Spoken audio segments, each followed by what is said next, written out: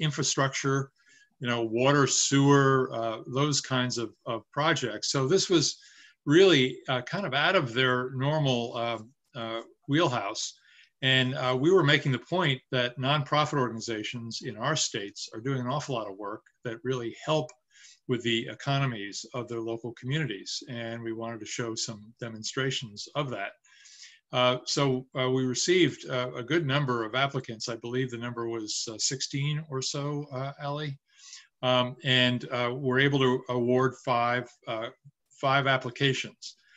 They wanted, and so did we, to have them be as substantial as possible in terms of the awards. So we weren't going to be giving out, $5,000 and $10,000, but rather enough money to make a difference in communities, and for them, the communities in turn, to be able to show results from these grants. So we were thrilled with the participation on this new program, and we received some very good applications as well. So you'll be hearing from most of those that were successful today, and then we'll be open to talk about, in general, this program and other activities.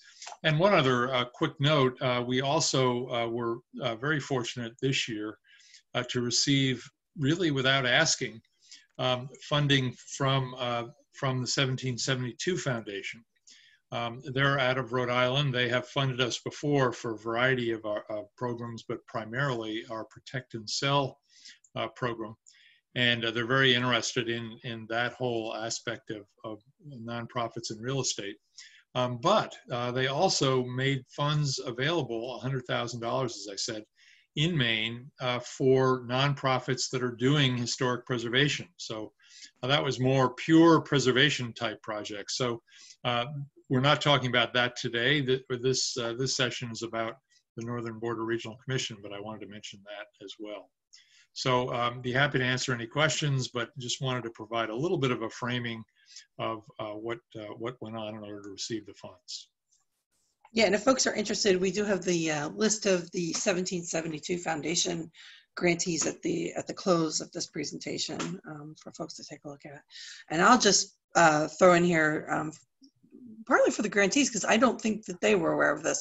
This was the composition of the grant review panel that reviewed the grant applications, and it's a great cross-section of culture and finance from around Maine, really reflecting not only the interest in culture and preservation values, but also in, hard economics, looking for projects that would deliver real impact in their communities.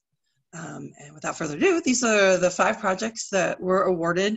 You're going to hear from 4 of them today. So rather than looking at this slide, we're going to move into our first grantee, which is the Musée du Mont-Carmel.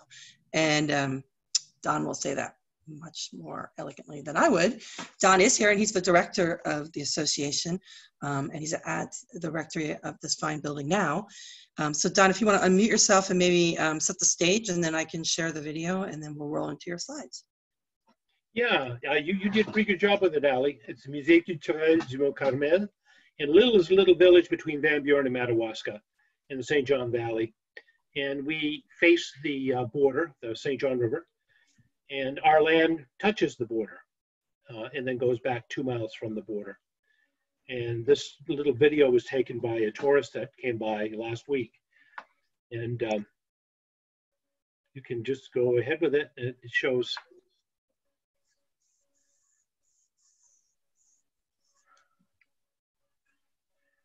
You can see on the towers where the angels are, the lichen that is growing on the towers, that black stuff. It's not peeling paint, it's lichen. And we need to neutralize that.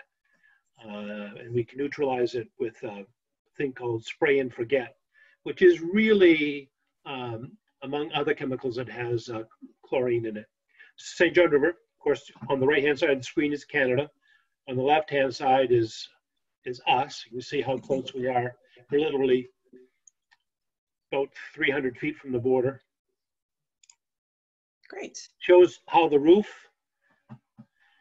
also has that same problem. We see it again a little bit later. Shows in the cemetery a bit. Okay, so Don, I'm going to make you the host now so that you can present. Hold on, please, ladies and gentlemen. Not technical difficulties, but I have to pull up the screen to let him share. Oh, so frustrating. Okay. All right. All right, there you go, Don. You're the host now. Okay. Well, I'll start with some pictures of the exterior of the building. And one of the problems that we had with this whole grant is what we're doing is we're reattaching plaster that has fallen, and we're also taking care of some water problems from roofs, and water and snow problems from roofs. This particular roof in the front of the building, you see these very small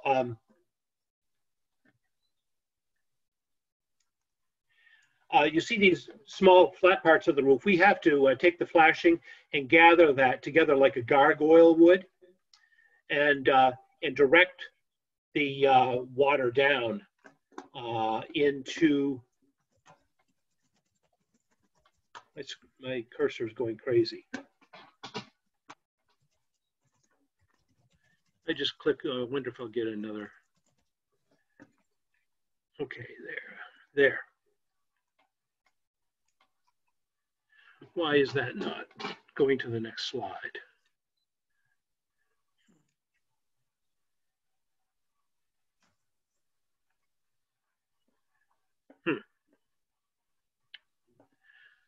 I'm going to stop the share, and then I'll go back and share again, and maybe I'll pick it up right.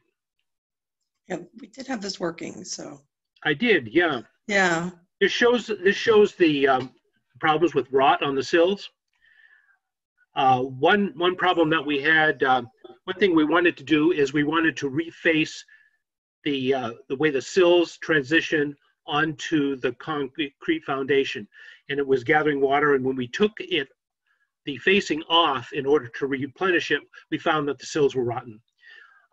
Here is the what we call the caveau, or the entrance to the cellar, and the ice came off the roof of the building over the course of 20 years and hits that, and this year it collapsed the roof. So we took the roof off, and we're using 8x8 beams for the new roof. They're going to be, it's going to be like a floor in a castle in France, where you have these huge beams that are only a foot apart. And then we're going to face it with steel, with 1/4-inch thick steel, so that when the ice comes off, it's going to pulverize the ice rather than the caveau. It shows, this was the first slide I showed. One problem with the front vestibule roofs was when the water comes off. Can you see my cursor on this? Probably not. Oh, you can. Great. When the water comes off this, it drips down the roof, and all of this was rotten. We've had to replace this, and the sheathing was 2 layers of inch-thick boards diagonally on the building.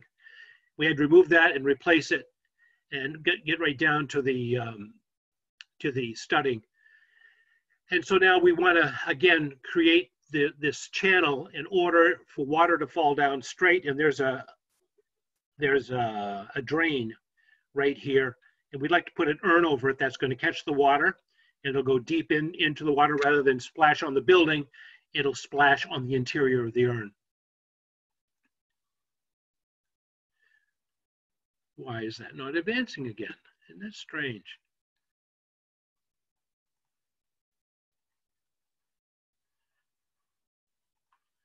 I have to go back to that again. Isn't that amazing?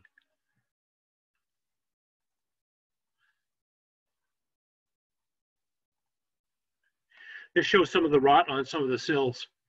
This is on a tower sill. It turns out that on the other side of the front, they had repaired some rot that had happened before, and we found that it hadn't rotted again. So we're going to cover that back up, and that was a relief to find out. This shows you the drain.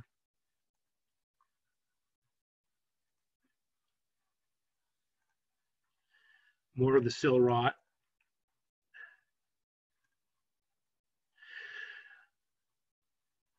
Now we come to the plaster work on the interior of the building.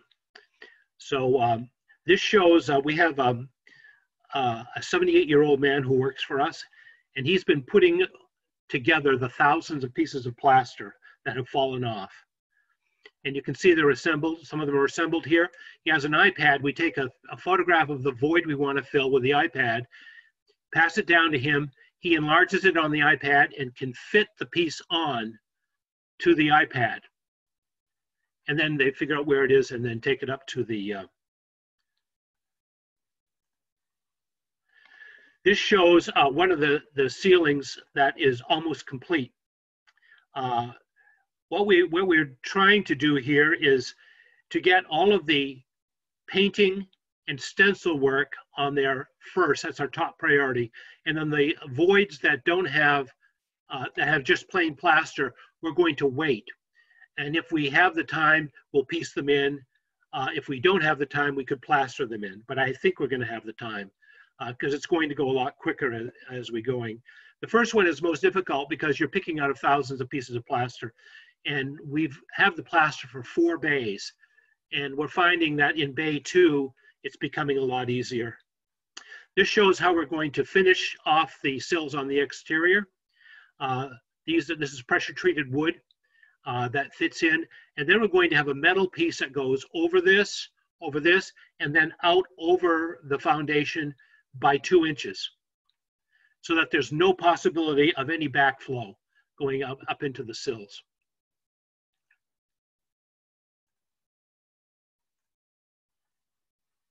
Shows you in some places. We didn't dare hack at it because it goes in 4 inches.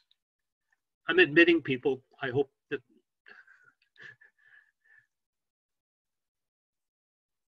Don, thank you for doing that because I realized afterwards that we can't do it once you've been the host. Thanks a lot. Okay, so now I'll go to the interior ones. Where are they? They're here. This shows the condition of the ceiling. On the one that you saw, the scaffolding, this is what it looked like before. So you can see how much plaster we put back together.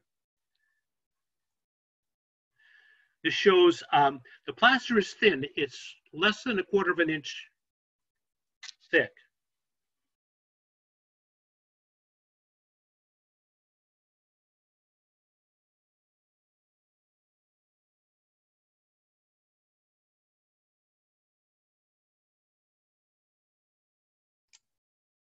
I think we may have lost Don. Shoot. Okay. Well, in that instance, I'm going to reclaim hosting privileges, if you'll hold for a moment, and hopefully he'll be able to join us so that we can hear more from him. Just a moment, if you will. I look to find the right screen. There we go. Okay. All right. Well, Patrick, I think we're going to turn it over to you, and hopefully Don will hop back on. So I am making you the host. And Patrick Myers is the executive director of the Center Theater up in Dover Foxcroft, and they have a lovely movie theater that hopefully you'll all get to visit at some point post-COVID. And he's going to tell us about his project. Indeed. Well, thanks, everybody. I told Allie earlier in an email I can talk about the theater all day, so hopefully I've cut it down a bit and we can into something that's enjoyable. Let's get my screen shared here. All right. Excellent. Allie, I see a couple people in the waiting room. Can you let them in, or do you want me to? Can you actually admit them? This Yep. is a limitation of the host situation. Thanks so much. I'm clicking here. Hold on. Yeah, we didn't want to use webinar for this, attendees. We want to make it social, and that presents its own challenges. So, thanks, Patrick, for playing host. I think that's everyone. I didn't see Dawn on the list, so I'll just keep going. All right. So I'm assuming everyone's seen this beautiful picture of the Center Theater. Really is an icon of downtown Dover Foxcroft, and the support of the NHEP, as well as lots of other funders, are going to be really making this space over here come alive like it probably has never been before. The theater in general was built back in the 1940s, in 1940, after the previous movie theater in town burned down. That one replaced the previous movie theater that had also burned down. It was an unfortunate tendency of those old movie theaters. Some of the original publicity for the Center Theater really touted its fireproof construction. Oops. And we're all glad for that, because so far so good, knock on wood. This is a picture of the theater once it was completed. Love the old cars there in the front. As you can see over on that side of the building, the second screen space that this project is focused on was always a storefront that was rented out over the years for lots of different businesses. I couldn't even count them all. Well, the theater was in operation after 1940. It really served the culture of the time. So Errol Flynn certainly made several appearances over that time, and other things of historical importance. We did show Reefer Madness back in 1940. Apparently the community was very concerned about the evils of marijuana and jazz music, but also things like war bond rallies. At that point, the theater really was primarily a movie theater. The stage was very small. Elvis, Psycho, Jerry Lewis, 20,000 Leagues Under the Sea. You know, everything that you would expect a classic movie theater to be showing was shown here.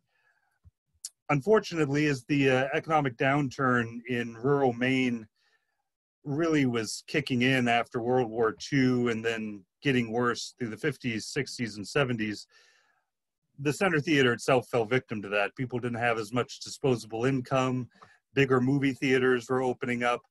A lot more options on television, and so 1969 the theater closed for the first time. Whoops.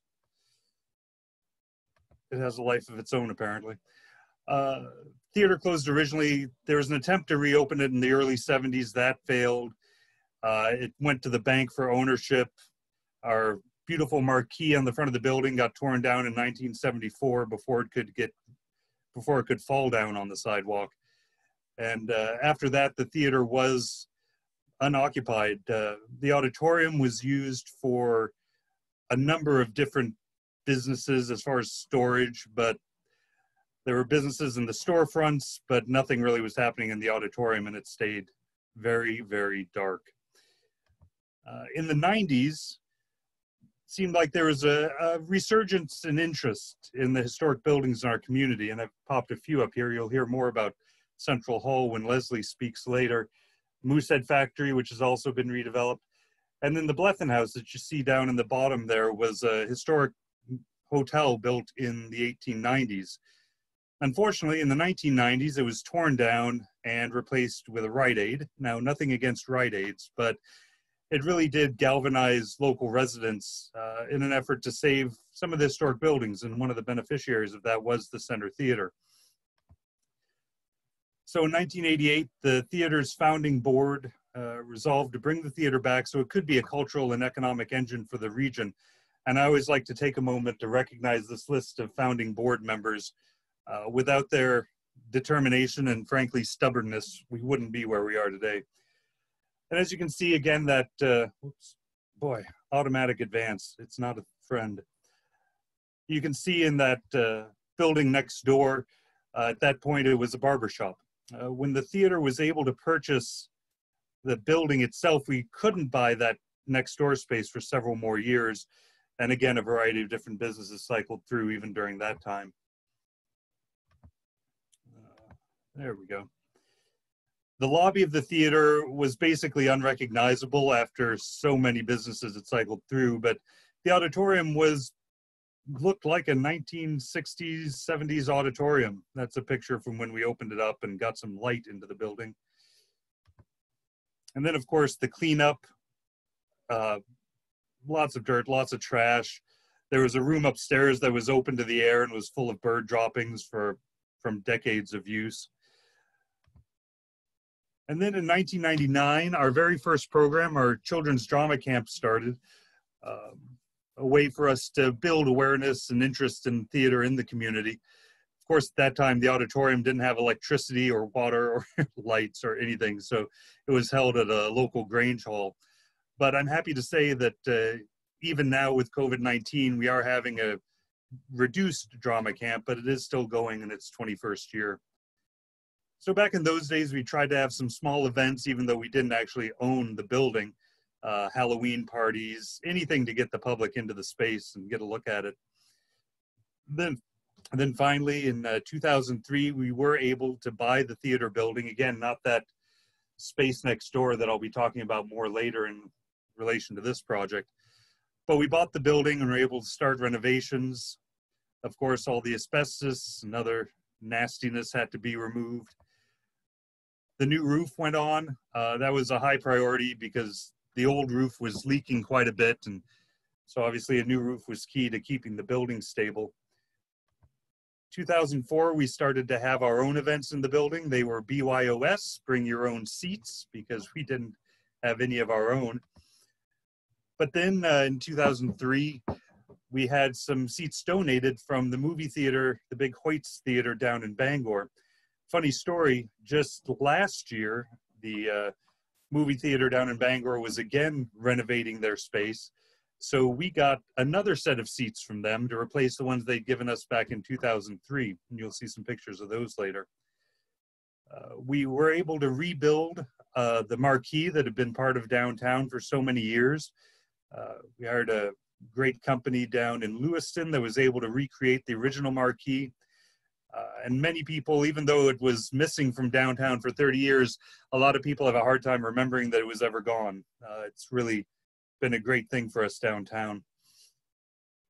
In 2005, we started having regular programming, and we're happy to start selling out those concerts and events. Unfortunately, once we got people in there, we realized that that rubber roof sounded like a rubber drum when it rained hard. So if you happen to ever go to Google Maps, you can spot the theater very easily from a satellite view because the roof is now green AstroTurf. Practically speaking, it saved us a lot of money, but it also is kind of fun to go up there and putt around if you feel like it. So the theater had our grand opening in 2006, ready to bring a full schedule of movies, community events, cultural events, and gatherings to the community. I've got a few pictures here that show what the theater looks like right now. That's the auditorium. There's a picture of our lobby looking from the entryway down towards concessions. This is our somewhat cramped but fairly usable backstage space. Got a couple dressing rooms and a workroom, bathroom back there. Live programming is a big part of what we do. These are some pictures from our community theater productions over the years. It's a great way for kids and adults to get out and do something that they don't get to do very often, and also to give people in our community access to these events, which they wouldn't have otherwise. A big thing for us is the Maine Whoopie Pie Festival. The theater is the organizer of the festival. It's our largest annual fundraiser, and is also the largest annual fundraiser for many other organizations in our community, and we couldn't be prouder of it. I guess this is a nice moment to talk a little bit about the economic impact of the theater without the slides going off. Let's see if that works. We estimate that without the addition of the second screen, the theater generates about $750,000 in economic impact annually. with that second screen in place, it'll be several $100,000 more, bumping up against $1 million. I should also say those are all pre-COVID numbers, because none of us are really sure what the future holds. But regardless of what the numbers are, we know that this second screen space will be a huge addition for the theater and for the community. So to focus on that a little bit, the second screen space was that barber shop. It was a diner. Once we bought it, we turned it into our box office space. This is during those renovations. And then most recently, it was a coffee shop that was here for about 5 years. And once the coffee shop outgrew that space, we realized we had an opportunity to make it into a second screen. The second screen is going to be a huge asset for us, as it helps us build capacity, flexibility, and also we'll be able to show more documentaries, independent films, and cultural films, films of local interest that we wouldn't be able to show otherwise. So this is a picture again of that coffee shop, and then after the demolition work was done, we got back to some of the bones of the building. The screen is going to go on that back wall that you can see here. If we were standing there and turned around, you'd be able to see the seats starting to go in, so the risers being built, and then you see some of the carpeting starting to go on those risers. It'll have about 40 seats in it, but unfortunately that means 40 seats, 40 backs, 40 plus arms, and all the other equipment that goes along with it. So it was a surprising amount of work to haul them all over, get them all cleaned, and start setting them up. These are those seats that were newly donated to us by Hoyt Cinemas. And now this was a picture this afternoon. It actually is starting to look like a movie theater, which is awfully exciting. As far as some of the surprises we've encountered in the project, I mean, obviously COVID-19 is the biggest surprise of all. There's no way to underestimate the impact it's had on the project itself. We had hoped to have this open a month or two ago. We're still working on it now. The main equipment supplier is in Kansas and can't travel to the state until their company allows it to enter a state that's in quarantine. So we're really unsure when we'll be able to get this open. As far as some more enjoyable surprises, as we were pulling out some of the very original walls and doing some work on the floor, we did find some old bank receipts and bank statements from 1948. And I'm guessing that it wasn't good news, because we also found tucked away this old empty bottle of Seagram's. So I'm not sure exactly what the news was, but I don't think it was good. But that was kind of a fun surprise we found along the way. So I think, yeah, that concludes my little slideshow. So let me stop the screen sharing if I can manage that. Oh, did I reclaimed it. There we go. I got it. Thanks. Thanks. There we go. Patrick, that's so awesome. It's such a bummer about COVID, obviously, for all of us. And yeah, to hear that story.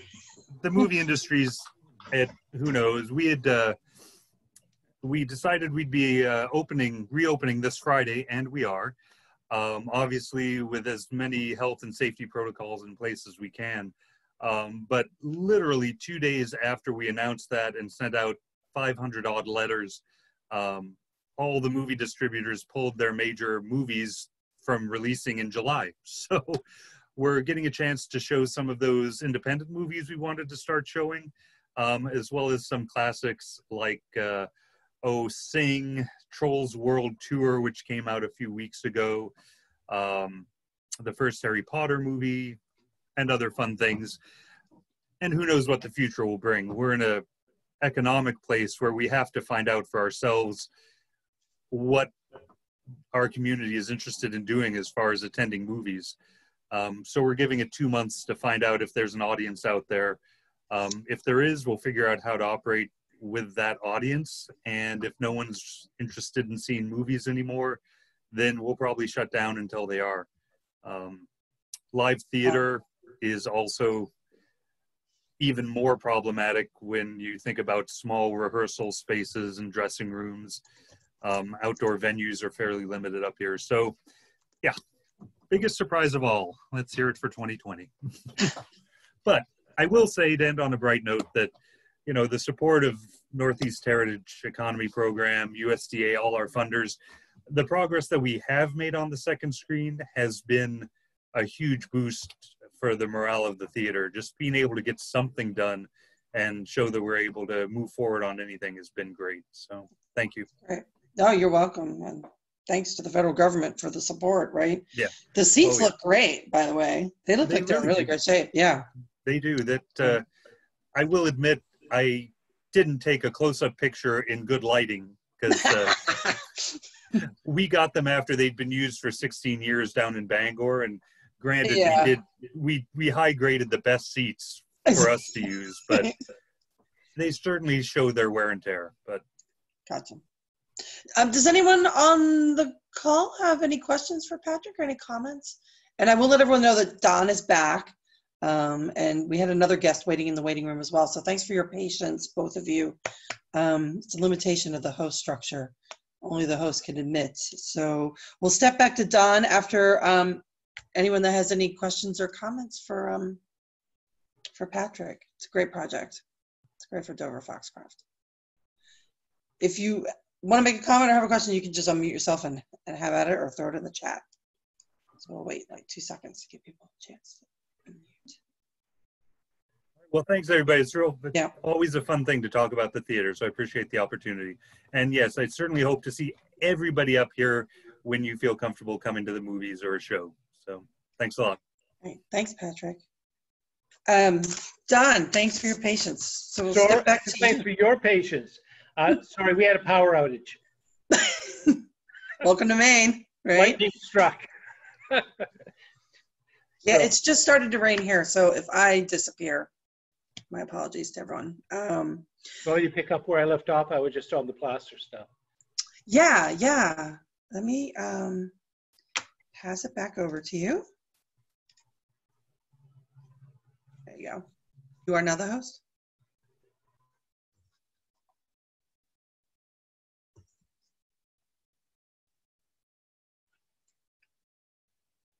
Don, are you there? Okay.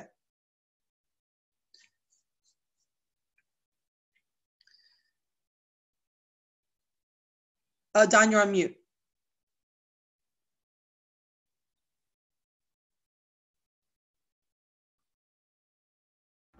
Don, you're muted. Don, you're on mute. The menu without going off to unshare. So you can hear me now. Yes. Okay.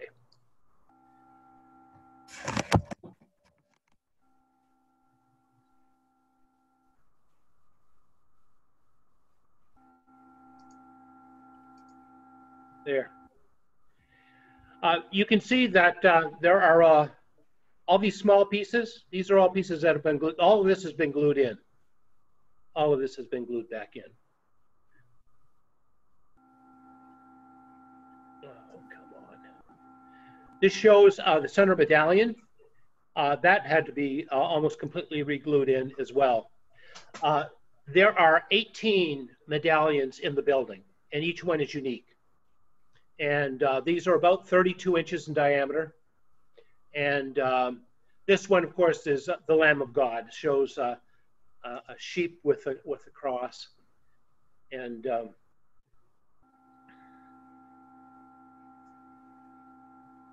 so Don, when this work is done, will there be any kind of protective coating put over it? Can you talk a little bit about? No, I don't know. We're not. No, I don't think so. It's all fresco. Mm-hmm. And the paint is not a surface film. The paint is part of the plaster. Okay. And so we're gluing them back in, and we're washing them with water. It's mostly dust on it. And then any places that we have to infill with a little bit, like all the nail holes, you can see a bunch of nail holes here. Mm-hmm. All of those nail holes we'll have to fill in with little bits.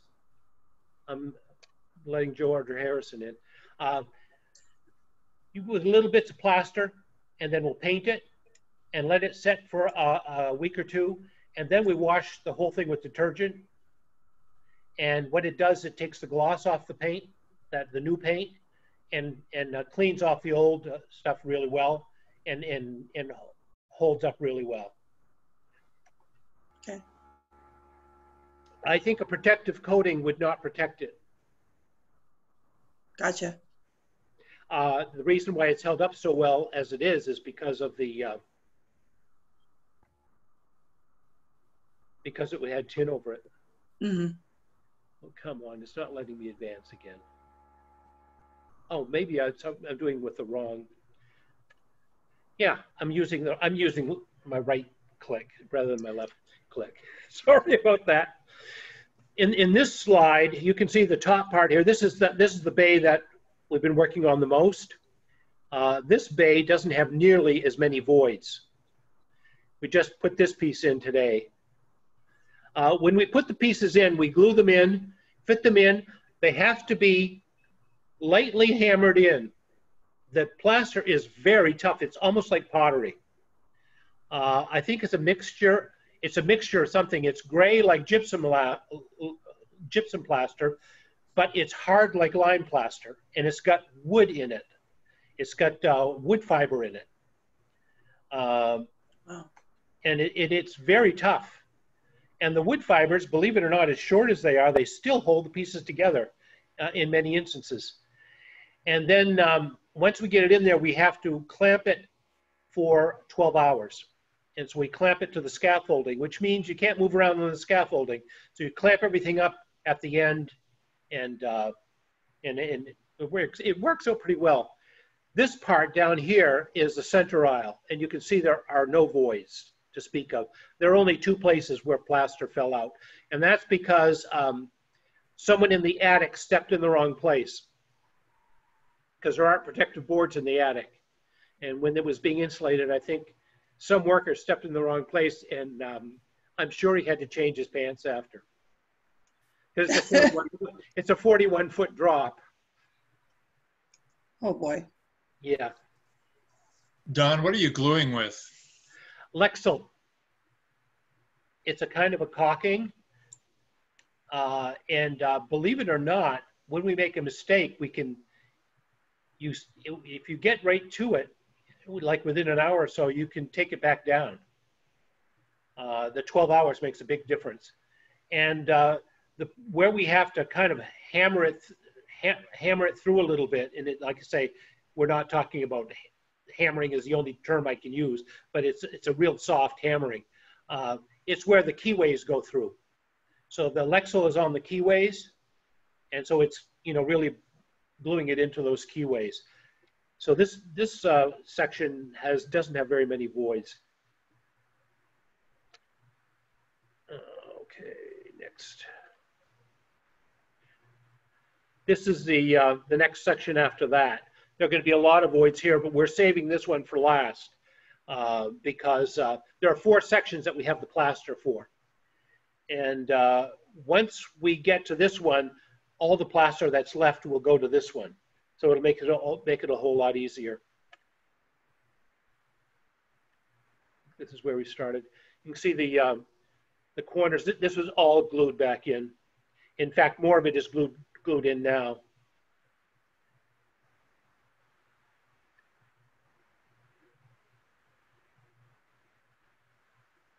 That big 2 is not really on the slide. It's from the iPad that we're using to put the pieces together. So Don, maybe can you share a little bit about the expected economic impact that this project is going to have on the community? Well, the economic impact right now is we've doubled the workforce of the town. Right. Terry, my contractor, has worked for me since 1992. So the economic impact is very real with him because he's had probably 10 or 15 guys working for him over that period of time. So there's that. The other thing is there is a whole network of historical societies up here. We have 8 museums. in the region. And the region runs from Hamlin to Allagash, which is well over 100 miles. And in that 100 miles, there are 12,000 people. And among those 12,000 people, there are 8 museums. And then there are 4 on the Canadian side. And so we have a circuit of museums. And it takes 3 days to visit the whole circuit. And so part of our impact is the fact that we're part of a region. And we are a cultural byway. We were the first cultural byway. There are a lot of scenic byways in the state. We're the first cultural byway.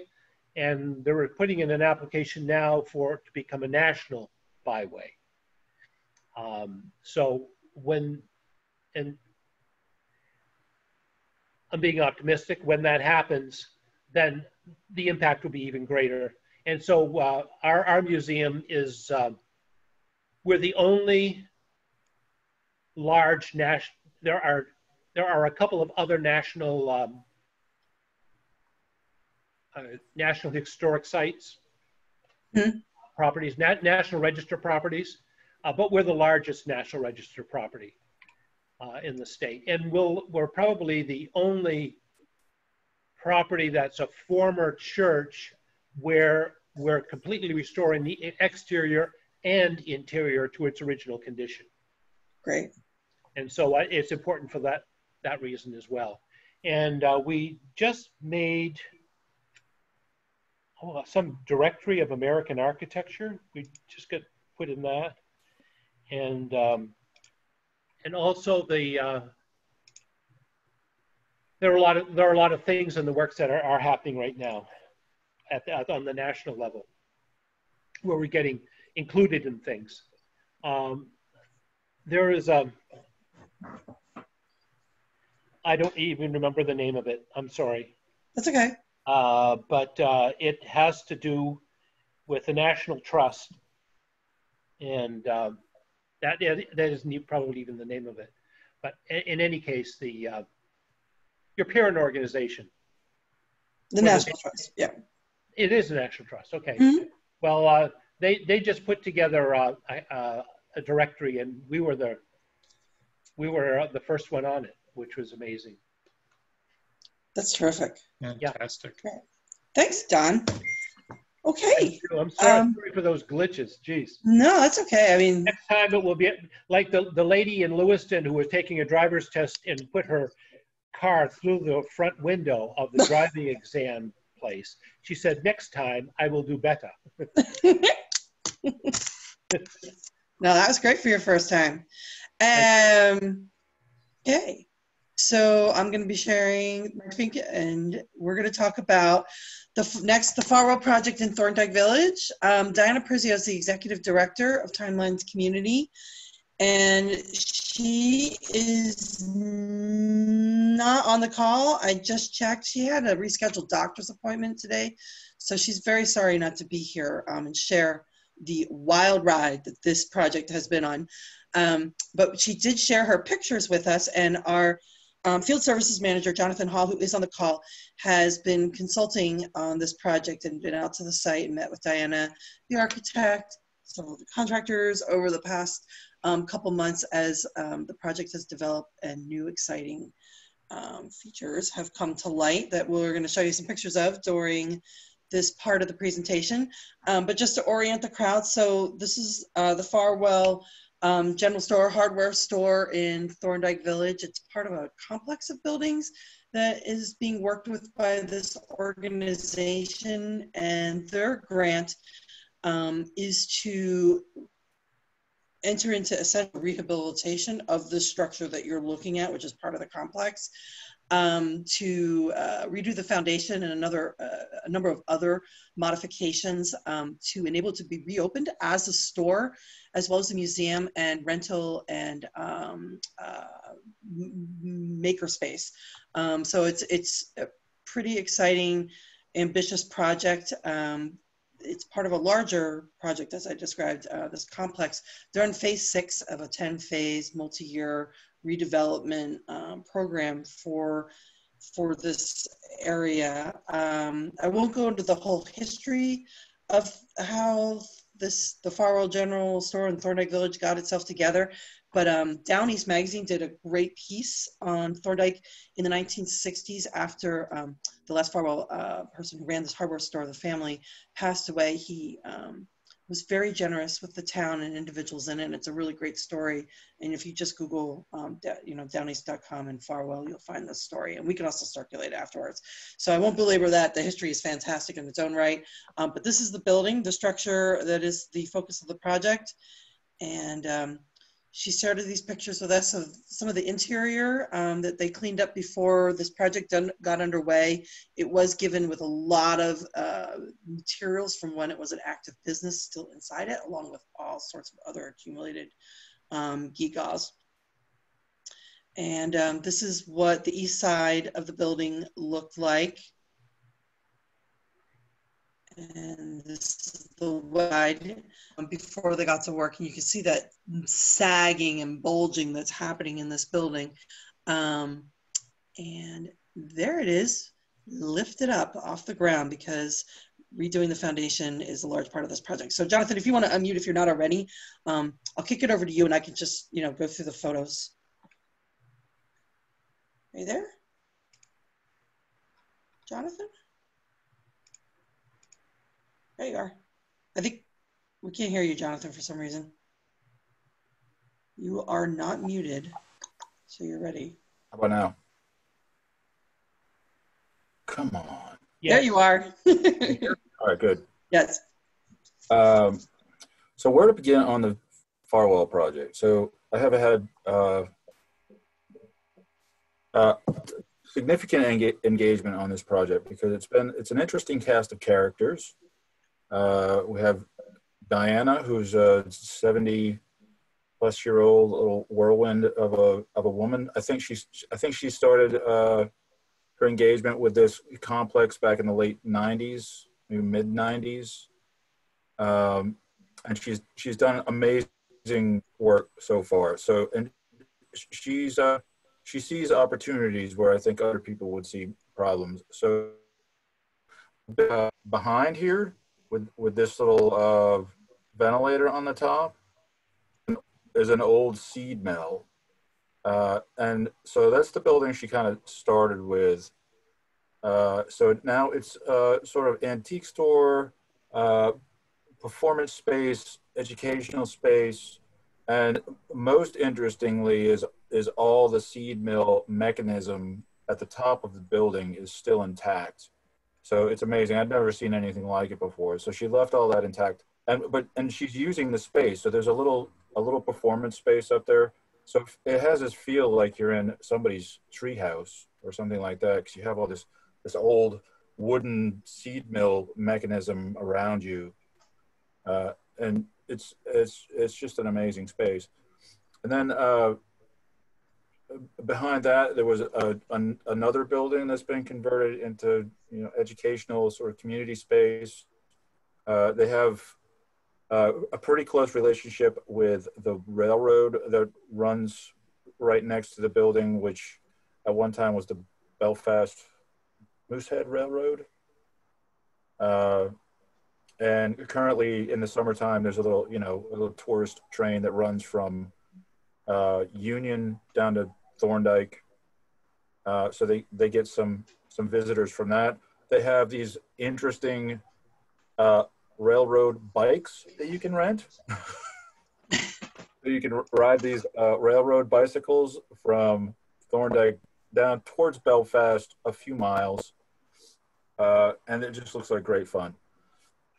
She's got, a bookstore in part of it. She's got some old train artifacts that she's trying to restore, some box cars and some old passenger cars. And when she bought the Farwell General Store building, the town of Thorndike threw in the Grange Hall that was next door just to sweeten the deal. So she hasn't even thought about what she's going to do with that yet. So, but she's definitely got the vision and the drive to get some things done. The general store itself is it's a time capsule. there were so many artifacts in there when I saw it, at which point it had been partially cleared out, partially cleaned out. But she was talking about, you know, even, I'm glad these were not in there when I visited, but she was talking about boxes of DDT in there from when it was a general store, and they had just been in there since back in the 1960s when the store closed, and nobody ever, which might help to explain why they didn't have more with pests and the insect.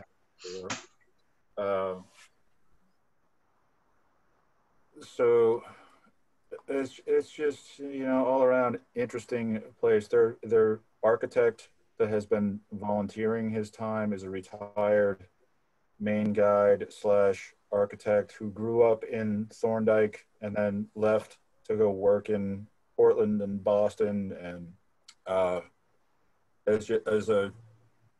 doesn't use a cell phone and doesn't use AutoCAD and doesn't, you know, all his drawings are hand drawn, so everything is unique to the project. So it's and then they're, you know, they've got their contractor who's doing this, you know, character in his own right, but is you know, they're making adjustments as they go. They encountered a spring under the building, so this side of the building that we're looking at right now, entire foundation had failed. This was the side of the building that had the big slump in it. And the working theory at the outset of the project was that as water and runoff was coming down the hill, it was collecting under the building because that was the low point. The building was below grade, but as soon as they jacked the building up, they discovered a spring underneath the building. So it was, you know, the curveball that nobody ever expected, and so it had to shift gears very quickly to make accommodations with that. And then, you know, it turns out that, you know, the spring showed up on old railroad survey maps. It was technically railroad property, and it was just you know, not Diana through her ingenuity and force of personality negotiated a solution for within a couple of days. Yeah. Yeah, it's pretty funny in her notes to us. So there actually is a well that was dug at some point, I think she said in the 60s.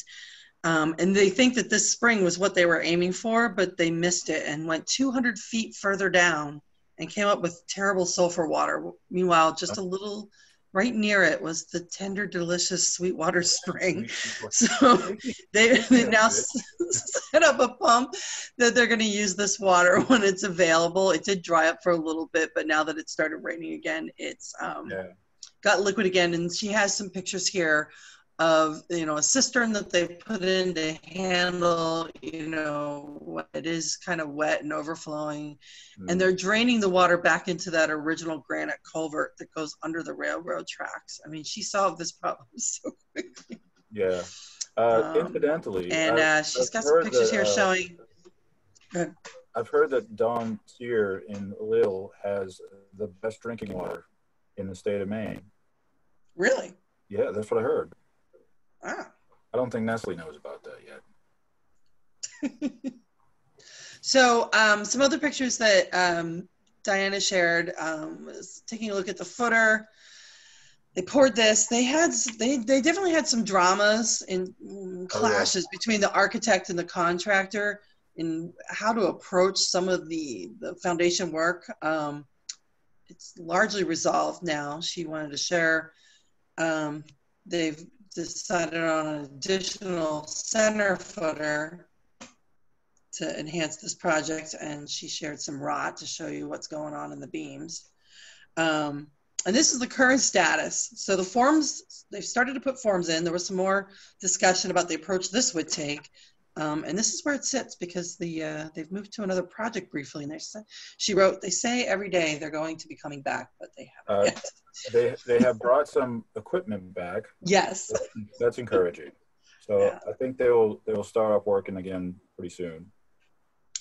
I do too. I mean, it's been an exciting project. The spring, I don't know. I think everyone almost lost their minds when the water started welling up. Yeah. It was so yeah, and then the first recommendation was we'll have to dig up the railroad tracks and put a new culvert in. They should bottle that water and sell it as the mist spring water. Very good. I like it. Sell it in the gift shop. That's what it's all about. Yeah. So those are the pictures from Diana, and I am sorry that she isn't here because she's like Jonathan said. I mean, she's an amazing force of nature, and she spins a yarn. So hopefully, at some point in the future, we'll get her to say in her own words, what's happening on the ground here. And that's funny, Alan. It totally is. I mean, it's a money pit situation, right? Just one thing after another. So hopefully this was the last thing, and from here on out, it'll be smooth sailing. Well, she has been doing some amazing things with everybody who does this kind of project does amazing things with no resources, and she is no exception to that. That seems to be the main way. Yeah, it is. And I will say, I mean, as part of their grant, largely, almost all of their matches in kind, which is really unusual. She has over 200 people in town that are volunteering time and participating on this project, including the architect that she referenced. He's really donated a serious amount of time to the project. But he's exceedingly hard to get a hold of because he doesn't use a mobile phone. Yeah. He'll just disappear for weeks at a time. So... All right. Well, next up, finally, but not leastly, is the Central Hall building in Dover Foxcroft, which is part of the Central Hall Commons Maine Highland Community Center.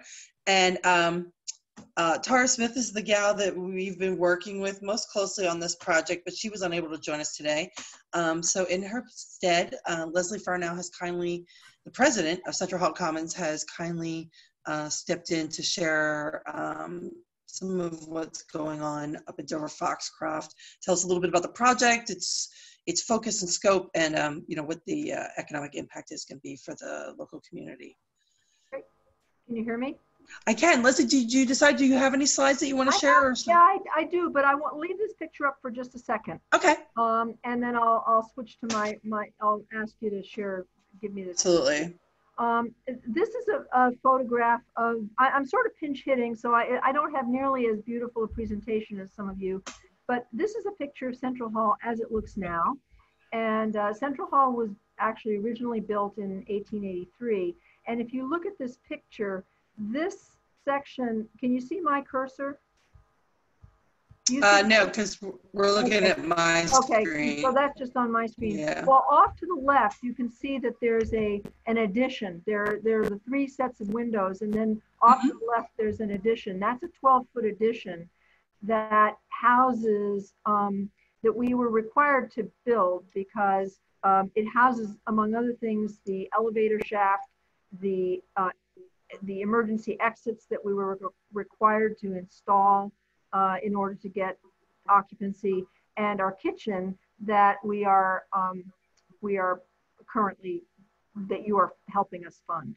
So that's all in the new building. But the part, we did see an old photograph actually of Central Hall in Patrick's talk, and that only included the first 2/3 that's on the right hand side of your picture.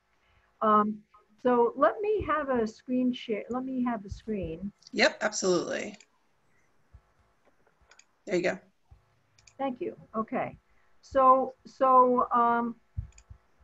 see.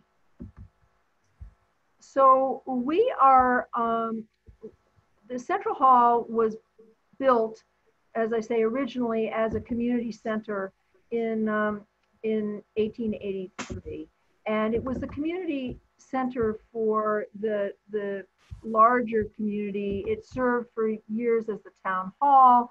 It served, when I first moved to town here in 1979, we had the town offices in here, and we also had the sheriff's office in the space that I'm going to show you. And I had lots of photographs of that, but unfortunately, I don't have the photograph. Actually, I'm going to show you something else here for a second. So we have, I'm going to show you just quickly a little video of what this space that we're going to be looking at looked like. And it is a little video. So Great. So we can't actually see what you're looking at yet, though, just FYI. You can't see it? No. It's not being shared. Yeah, I think maybe you select the wrong view. You know how it gives you the program or the desktop? Hold on. Let me give it another shot. Let me get back to it here. So, remind me what I need. Oh, share. No, what do I have to share to show, to do that? So when you click on the share screen, you're going to get a pop-up screen that shows tiles. Oh, yeah, right. Okay. Look for the one, yeah. Can you see it now? Yes. Okay. There's a video here. Yep, we can see it. Let me actually start just a little bit back, because you'll see, this is not a long video, but you'll see this is the original Central Hall.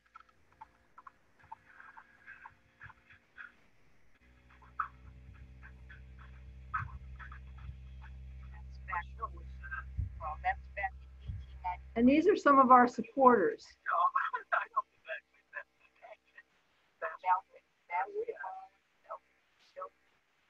Who actually went to school and played basketball in the second floor of Central Hall.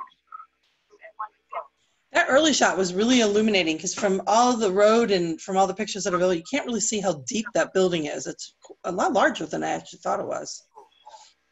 It's huge.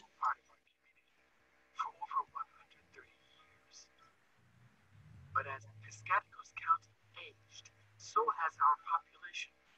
We're getting older and more isolated.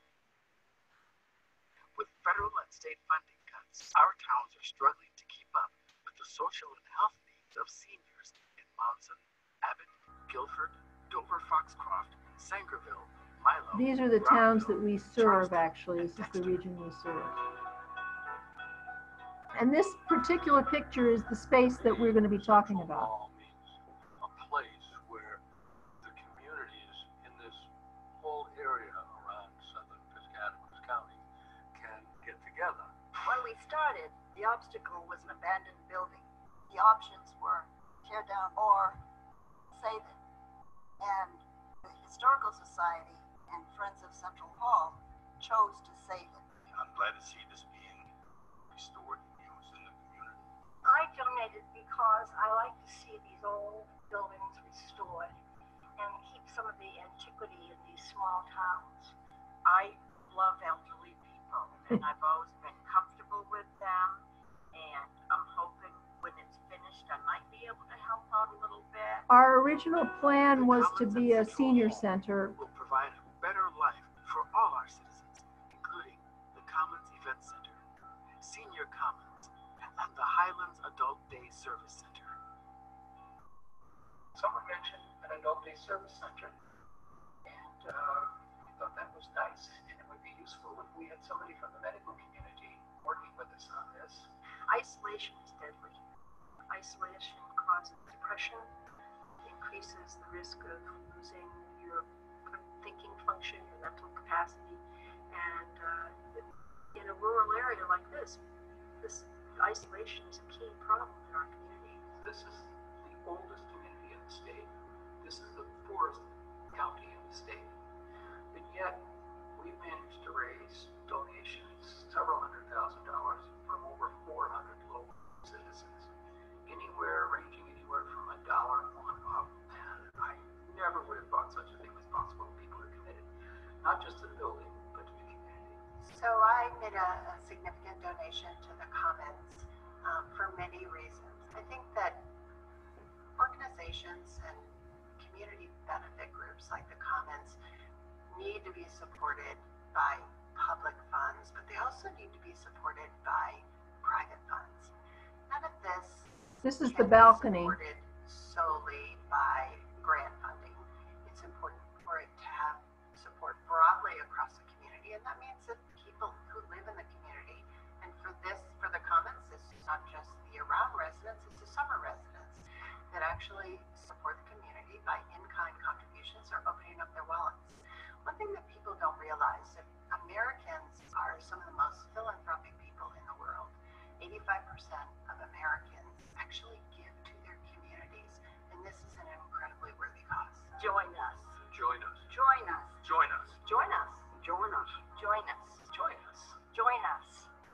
Your friends and neighbors have already This is raised the basement. over $1.5 million And we've to got that bring lath and Central plaster Hall as to well. fruition. Your contribution is urgent. So I'm going to stop sharing that and just talk briefly about where we are now and what we're looking at for this project. We have raised 200. Let me just get this on. Oh, wait a minute. I have to go back to. Hold on. Go back to. There you go.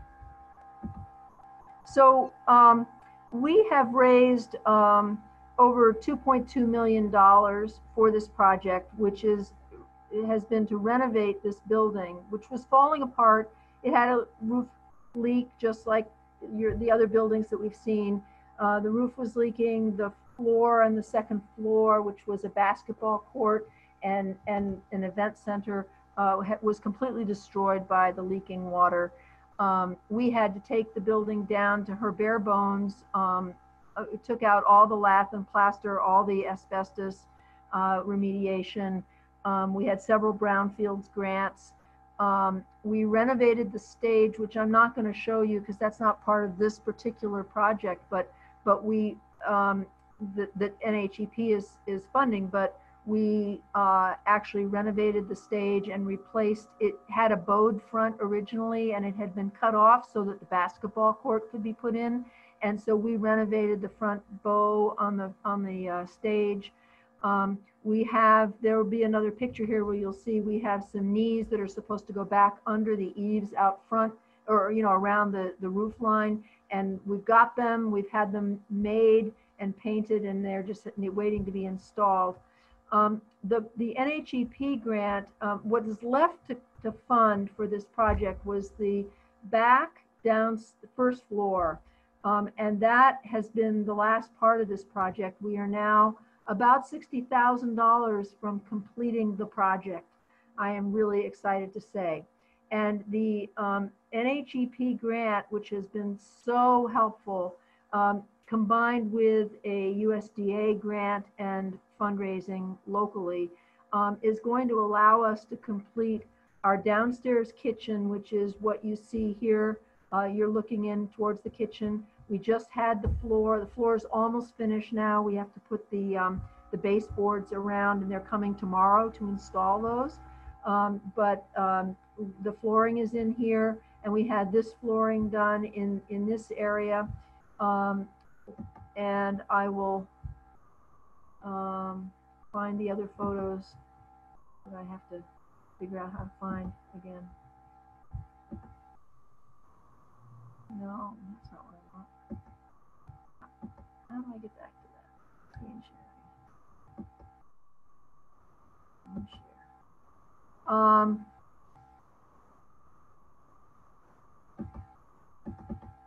So this is that space that you saw the people walking through that was filled with stuff.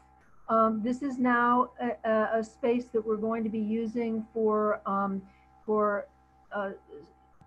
older adults to exercise. We've got a donated pool table. We've been painting this area and painting the posts, and this area is going to be used for community gatherings, not for organizations and functions that are smaller than what would be using the second floor event center. We have some office space down here as well that we can use to support some of the other organizations that are aligned with our vision. We have just been reviewing our vision and mission statements, and our current mission, which is somewhat of a revision because we've moved into a multi-generational center and away from just a senior center. So now we do want space to have older adults come in during the day and have meals and have activities in a space, but it won't be an isolated, locked adult day service center. For various economic reasons, we didn't feel we could actually make that fly. We wanted somebody to run it, and we couldn't find anybody to run it.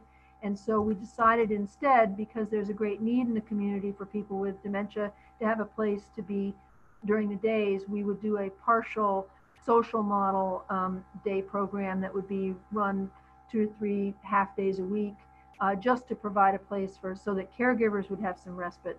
So that is still in the plan. And this space would be used for that, and that kitchen space would also be used for our senior luncheon program. But our current mission is to nurture a welcoming, inclusive, healthy, rural community culture by engaging people and organizations in the Maine Highlands region in connecting, celebrating, and learning together. And we're focusing on educational programming, lifelong learning programs, and workshops and programs that bring people together to have conversation. Right, we've actually learned a lot through the COVID crisis.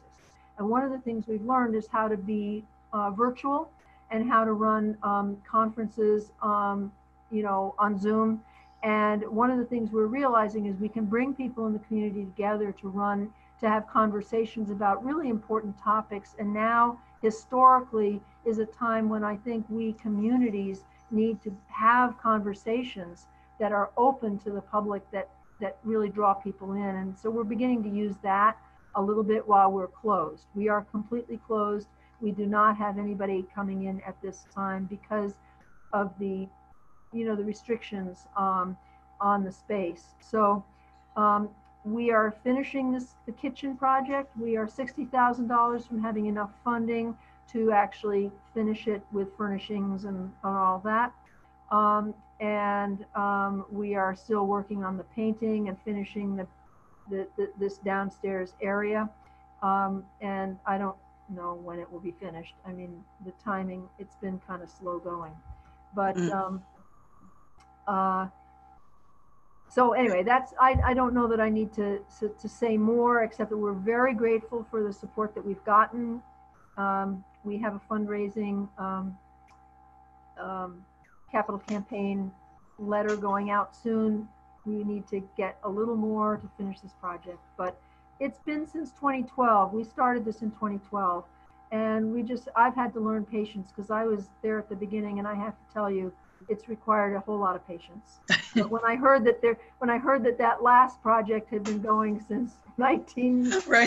I don't know when, the 1990s, I thought, well, we're doing pretty well. So anyway, we are in terms of the other thing I will say about this project, you were asking about the economic impact. The economic impact of actually the renovation has been substantial. Of that $2.2 million, 80% of it has been spent locally. So we have we've tried very hard to use local contractors and to purchase our supplies, our building supplies and all of that locally, whatever we could. Some things couldn't be, like the sprinkler system, is centralized in Augusta and all that. But we have really used local contractors. So we've put a lot of money back into the community just in the rebuilding, and provided a lot of jobs for people. Mm-hmm. Moving forward, our contribution, I think, as a community center will be. There will be some job creation. Right now we have 3 employees, but they're part-time at the moment, partly because we don't have any income. So at the moment they're part-time, but our hope is that we would be able to increase that. And my vision is that that kitchen, for example, which is going to be kind of a commercial kitchen, that ultimately, instead of 1 day a week luncheon program, we can actually open it up and have a daily luncheon program and hire a, a part-time cook, and that our staff will become busy enough that we need them full-time, and janitorial services and things like that. So we actually have a question for you from the audience. You referenced that you also received a USDA grant. They're interested. What was the interest of the USDA? Can you, well, the USDA gave us a grant to complete the upstairs, to help us complete the area, the stage and the upstairs area. And there's another part of the downstairs here, which is in the front of the building, which is a smaller space for meetings, a meeting space. And so in every step of the way, as I say, we have not been able to do any work until we raised the money. So every time we raise the money, we then proceed with a little more of the work. Right. But we were working with them on, they were supporting the upstairs stage area and the balcony and the renovations of the upstairs space. So, but I think from the perspective of the USDA, they're interested. I think this is through like a rural communities initiative. It's a rural community, yeah. Yeah. It's a rural community grant. And the way this impacts our community, honestly, is that we envision this as being a convener for, one of the things that we would like to be doing is being a convener for other organizations in the community. This is the only large space that is a community convening space. And so of course we have, in the event center, we have weddings and birthdays and annual meetings for organizations. A lot of nonprofits rent our space to do their annual meetings. The town Economic Development Council does their annual meeting there. Center Theater uses the stage as a not only a rehearsal stage for some of their productions, but also use it for the children's theater programs. We've had some other theater programs. Dinner theater, for example, is well suited to our space. One of the things we had to do to make that we've just completed recently is installing some sound acoustic panels up there, because it was a little bit acoustically a little bit bright. So there are lots of, and that was supported by the USDA grant, partly. Terrific. Thank you. Thanks, Lesley. Yeah. Does anyone have any questions for anybody? Any of our speakers about their programs, their buildings, their projects? This is a great discussion, and the imagery has been fantastic. We started our project in 1983. And so Patience is our middle name. I feel better. I feel a lot better. Jeez. And what happened, the reason why the church closed is because there's another church 3 miles away, and our area has lost 80% of its population, mainly because of outmigration, and also because family size has been reduced from 20 to 2. And so that, I mean, we really lost a lot of population that way. And they chose to close the older and more historic building, which is fantastic for us. And I was able to get to know the bishop in the course of the whole closing of the church, and this would be Bishop O'Leary. And in the end, he said, you know, we've got a problem. We don't know what to do with the building. We can't tear it down. It's on the National Register. We shouldn't anyway. And we'd be rubbing salt in the wounds of the people in the parish who now have to go to another church. And so I said, well, gee, it'd make a great museum and cultural center, and realized that I was changing my life in that 8-second little speech.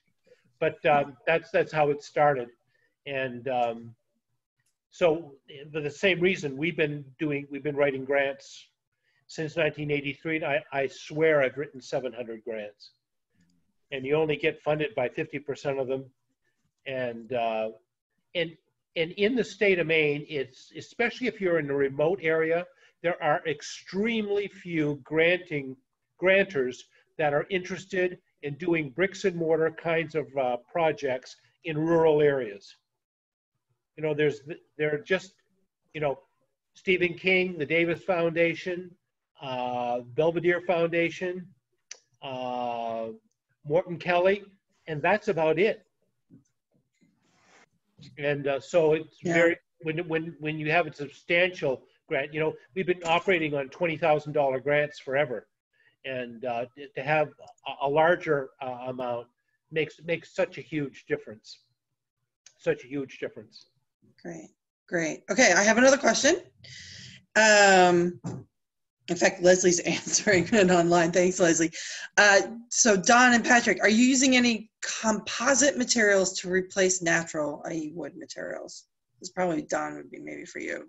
We have used, for the first time we have, on that leak on the side of the tower, where I showed you the first photo, that there was a composite material there that we're using, because there's, until that problem of that drainage is solved, it will always be a problem. So we decided to do that there rather than use like the original materials. But other than that, no.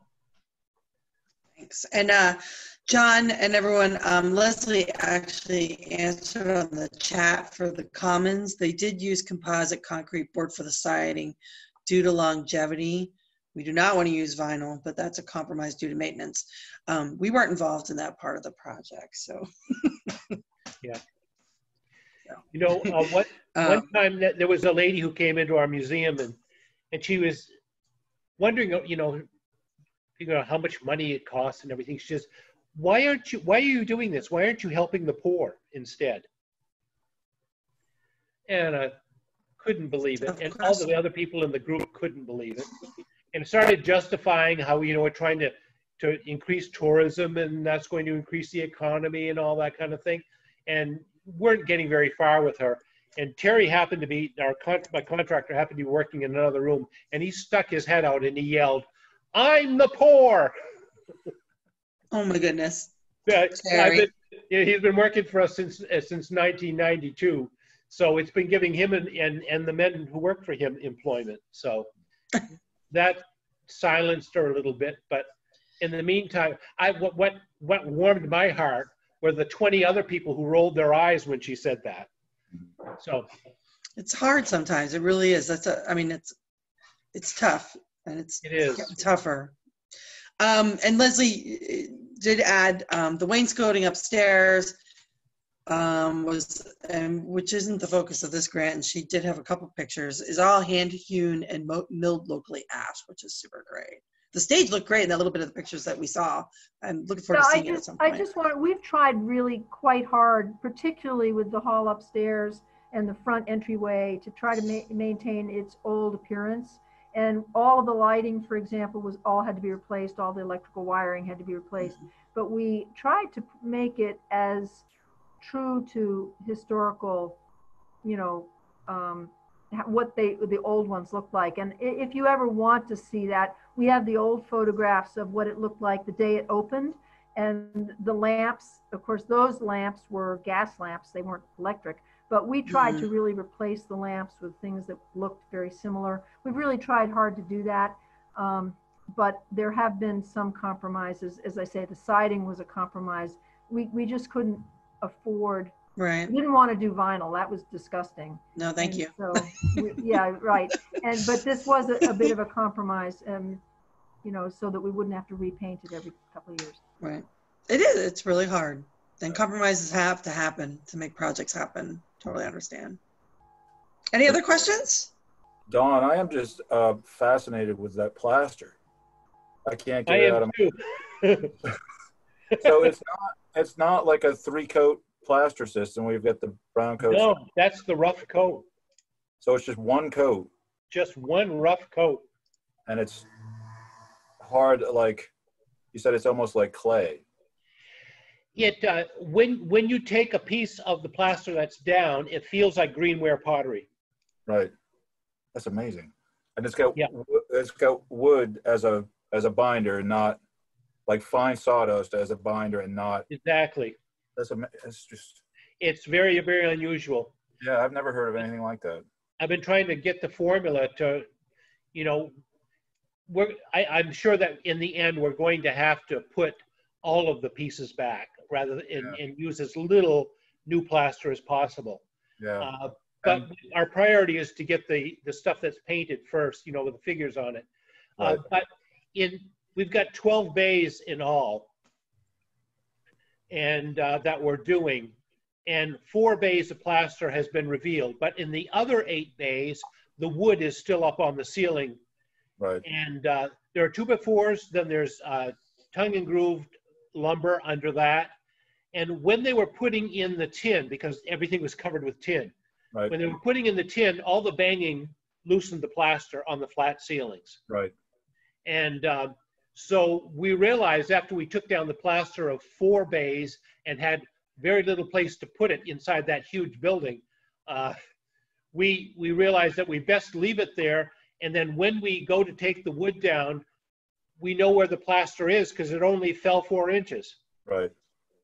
So when we take that down, we'll glue the plaster back right away. Right. And not only that is we'll also have the wood that's there, the 2x4s to clamp against. Right. Then in the end, when it comes time to take down the 2x4s, we take a knife and we cut around the head of the 6-inch spike that's holding it into the ceiling. You make it sound so easy. And use a really long pry bar and very gently pry it. And we've been able to remove those without loosening any plaster. Yeah. So. And then it seems to be like a true fresco technique where the pigment was applied while the plaster was still wet. While it was still green, yep. Wow. And in order to do that, they would have had to have scaffolding over the entire interior of the building. Right. Which would have been a forest. Yeah. I'm sure that when they took that down, they could build a house with the lumber. Yeah. And that's amazing. and then because they had to, and you can, the reason why the plaster failed in some places is because when they finished a day's work, they would they started at the top and work their way down. They would go about 6 feet, and then they would taper the plaster, and the next time overlap the taper. When they overlapped the taper, it didn't seal properly. Right. So any places where the plaster's failed, that's where it's failed. Right. And you can, if a person took the time to sit down and count the areas where it is, you could count the number of days it took to plaster. Right. Wow. It's that obvious. You can see how much they could do in a day. Do you know anything about the original builder? Yeah, that plaster was built in 1908, 1909. That plaster was covered in 1929 or 1930. And so it had never been repainted on the interior. Wow. So that's the original plaster and the original color from when it was built. Amazing. Wow. So we're very lucky. That's why we're so anal retentive about putting it back. Well, I swear one of these days. Any other? Yeah, this is Alan Kratz. I want to compliment everyone who's presented. These are fascinating projects. And I have a question about the future. Is the Northern Borders Commission going to, is this a continuing grant program that the Northern Borders Commission has, or is this, what are the prospects for the future in terms of funding? Thanks, Alan, for your question. I was just seeing it in the group chat. Yeah, we don't know.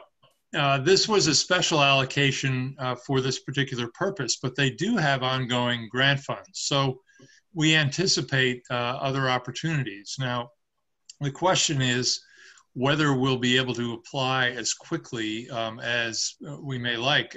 It seems like the main projects are moving right along, and that really helps.